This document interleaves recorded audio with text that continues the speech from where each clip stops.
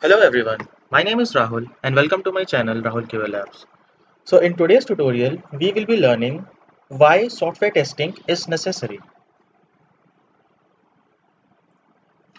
Okay, so a small definition of what is software testing. So software testing is a process that checks the bugs and errors in the application for a good performance, and it helps to make the software reliable and usable. So testing plays an important part, and it is an important cycle in the software development life cycle. So let's see why testing is necessary for a software.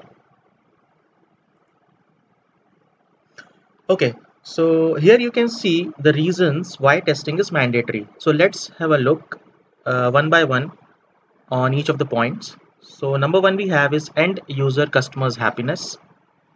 Second one is minimizing the risks at a later stage, finding the bugs and errors, early errors leading to less cost later on, smooth development of the application or software, maximizing the profits for the company, and the last one, making the software adaptable to different environments. So let's see each point in detail, and let's explore the options. Okay, so very first point is end users, customers, happiness. So obviously, when customer gives you some requirement and those requirements are not fulfilled, so obviously customers will not be happy. So below are the points that we can see to ensure that customers are happy for what you have developed and what is being tested. So very first point is user friendly software. Next we have the customer needs that are satisfied and gaining the customer's confidence for yourself. Coming to next point, minimizing the risks at a later stage. So obviously, when you are testing a software and some bugs or errors are leaked, so that may pose a risk to the customer and to the software as well. So let us see the points. So minimizing the risks at later stage helps to secure the software, prevention of bugs before they can minimize the losses to the competitors, and try to stop the data leaks and gaps. So obviously, if the issues or the bugs that are identified beforehand, so at the later point of time, the software will be successful and the client will be happy. Coming to next point, finding the bugs and errors. So an error that the tester finds is known as a defect, and obviously a defect in a software product reflects its inability or inefficiency, sorry. So if you're not able to find the errors in the software, that may lead to high cost and the customer may not be happy. So testing is mandatory. So you need to focus in finding the max errors and helping in the reduction of failures or faults.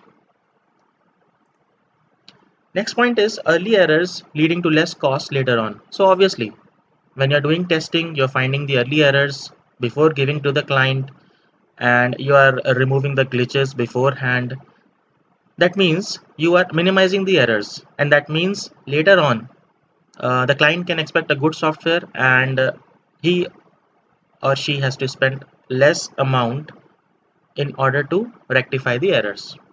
So obviously less errors means less cost. So which should be our target. And even a small simple bug may lead to the failure of the software, and that may lead a heavy cost to the client. So better to find the errors beforehand so that the clients are happy. Next, we have the smooth development of the software and application. So testing is mandatory in order to get a good software. So appropriate time should be spent on each of the stages in the software development lifecycle, and extensive testing should be the main focus of the testing team. And a good option will be to test the software parallelly with the development, so that beforehand you can find the issues and you can rectify them instead of getting it linger on and later leading to big faults. And of course, it helps to find early defects and thus minimizing the pitfalls. Coming to next point, maximizing the profits for the company. So obviously the testing, if you're doing a good testing, so it should achieve higher success for maximum profits. It will enhance the company's image in competition with the errors, and your customer will be happy and he would like to work with you, with your company, because you are delivering a defect free software.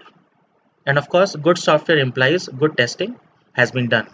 So the next point is making the software adaptable to different environments. So these days we have different devices, we have different systems, different browsers, different mobile devices.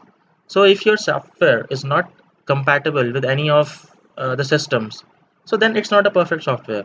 So it should be able to perform in all the environments, and experience should be positive for the customers. So from a customer's perspective, software should be able to give maximum profits and thus should be successful in each of the environments.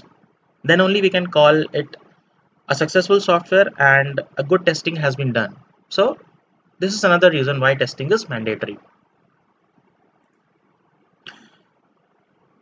So thank you very much guys for watching my video, and these are the important points why testing is mandatory, why you should do a thorough testing, and your customers and clients should be happy, and you should deliver a good software. So hope you like the video, and do subscribe my channel and keep learning in life. Bye bye.